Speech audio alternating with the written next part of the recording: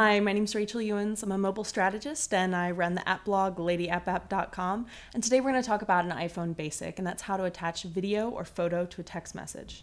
So one of the great parts about an iPhone is you can take fantastic photos and videos, but you want to share those with your friends. So we're going to send one in a text message. So you're going to start out by hitting your message icon. Now, you can either send this to an existing person that you're having a conversation with or somebody new. We're going to send it to somebody new. So you're going to hit your message icon up in the upper right corner. You're going to decide who you want to send it to. I think I'm going to send this one to my dad. And then to attach the photo or video, you're going to hit the photo icon right over here. It's pretty intuitive. Now, you have the option to take a new one or to choose an existing one that you've already shot. So to take a photo or video, you're going to hit the top button. It's going to open you up into your camera view, and you can just grab a photo or video there.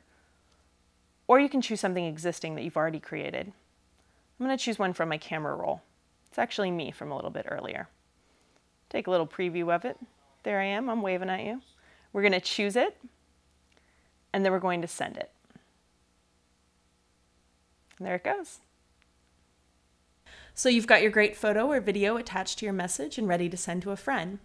My name is Rachel Youens, and this has been how to attach a photo or video to a text message.